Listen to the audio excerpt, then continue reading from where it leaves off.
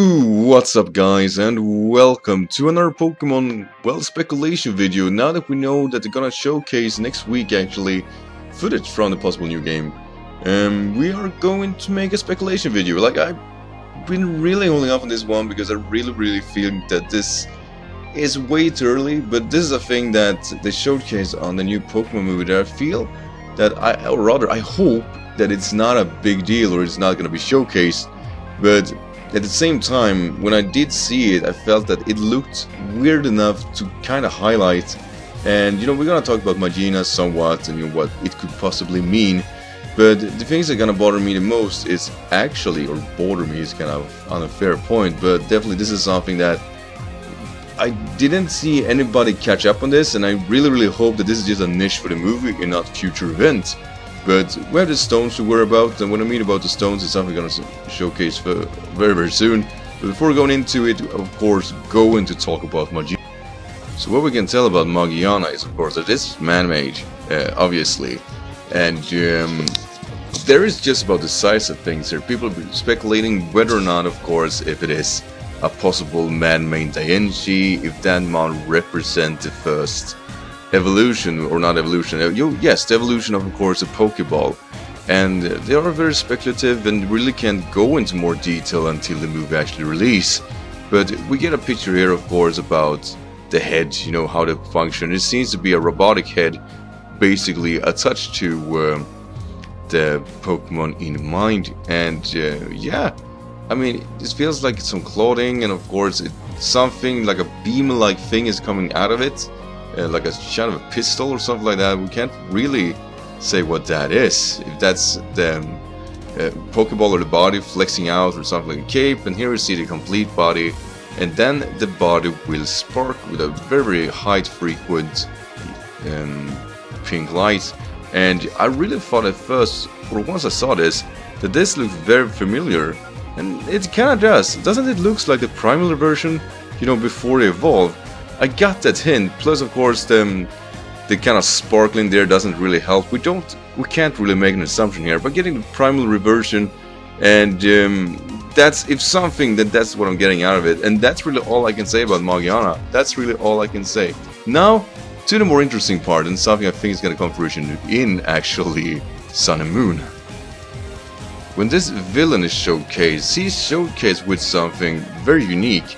And that is a staff or a scepter, and that scepter he has a gem. And not only that, but of course this villain's scepter, the head of that scepter is formed like the Mega Stone. And that's something that really took a toll on me, like what? Why would it be formed like that? And I feel that that's worth talking about a little bit, to be completely honest and frank here. Because the scene afterwards, they will showcase him actually Mega Evolving two Pokemon at the same time. Of course we got an emblem on him, of course being of a darker pattern, of course the Mega Stone, but he Mega Evolves two Pokemon at the same time. And I feel that that's a big deal. I actually do, not because of the movie plotline or anything like that, but mostly it has to do with his staff. He has a gem attached to that, which we have to assume is something to do with the plot, or that's powering the scepter to make him able to Mega Evolve two Pokemons. And the reason that's a big deal is because we are always been restricted to one Mega Evolution. I think, hope, and theorize that in the next installment, being of course Sun and Moon, and I really think we are gonna get the access to Mega Evolve 2 Pokemon at the same time in battles. I really hope I'm wrong about this, but there would be no reason for them of showcasing, of course, this function, not because out of a sheer villainy function, I guess I could say. But I am a firm believer that that is exactly what's gonna happen. And of course, I don't have too much to go on because we really just have a trailer from a movie, which I probably won't even look at. I only watched the first one. Haven't watched the other 18 movies now. What the hell? Anyway, stay on topic. But the reason I take this up is because, of course, of the Japanese logo from the Sun and Moon. And like I said, there's a sheer amount of speculations here, and I can only take so much out of that. But those logos actually have some kind of emblem here, which I feel are maybe not as close to as I was hoping for, but at least they're showcasing gems, which they have to have something with the game. They really do. We always miss out on stuff, and I feel that if we're missing out on something, that must be it.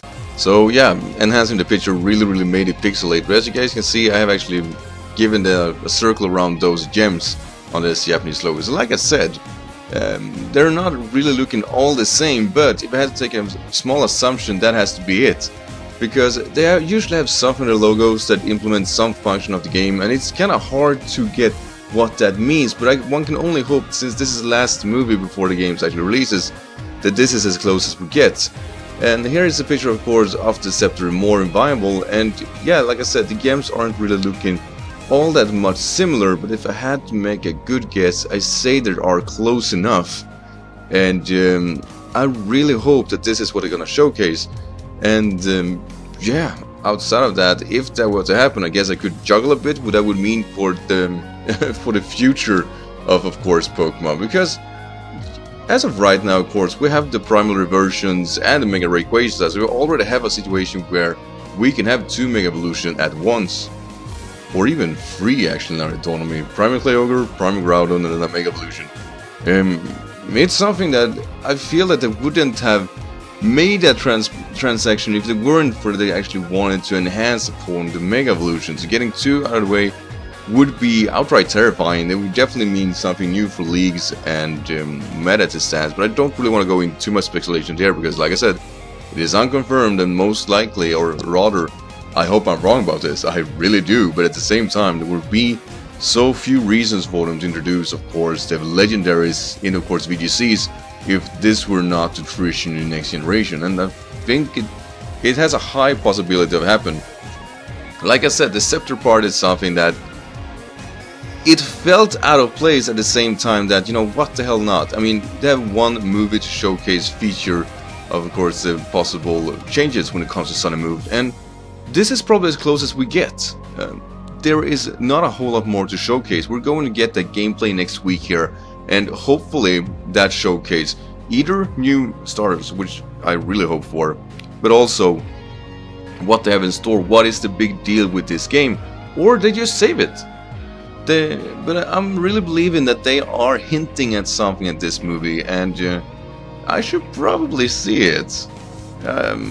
Maybe. I mean, it releases after E3, and I do believe E3 is the biggest news feed when it comes to Pokemon here.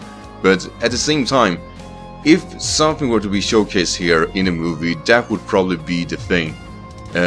So that's what I'm going with. And if that were to happen, a lot of changes are going to be made. Now, 2 Mega Evolution would actually stir up a lot of things in the meta. Mostly because they are already extremely powerful beasts, so they would definitely be able to outmatch a lot of mons. They are extremely powerful. There are situations they can be juggled with. And having 2 Mega Evolution might just be enough to deal with legendaries. So, I mean, they are stat-wise on par with their situational, of course, Pokemons.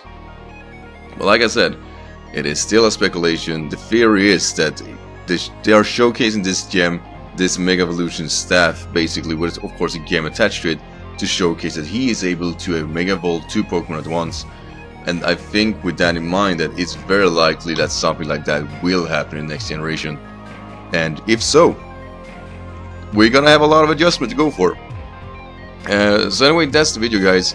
I'm of course gonna patch this to Kelly, who actually suggested it, actually trying to explain this kind of thing. I mean, I only threw it out a few days back, and like I said, it didn't really bother me because I really don't know if I'm right or not. But if I have to make a speculation video, I probably want to say I did it first. And if this is not what's gonna happen in next generation, I'm actually kinda glad, because like I said, it's outright horrendous thinking something like that could happen, because it would, like I said, really stir up a lot of things. So anyway, guys, what do you think about this speculation? This is something that you guys could kinda get behind? Does it make sense? Or do you think I'm blowing it out of proportion? I am actually fine either way. I really just want to hear what you guys think. So thank you, of course, as always, so much for watching this video. And if you want to see more theory videos like this, I will actually make sure to do a few of these. I have a few theories in mind, mostly of location based. But yeah, anyway, guys, thank you so much for watching. If you want to see more, of course, this kind of content, make sure to subscribe to the channel. And I see you in the next video. Until then, take care. Bye.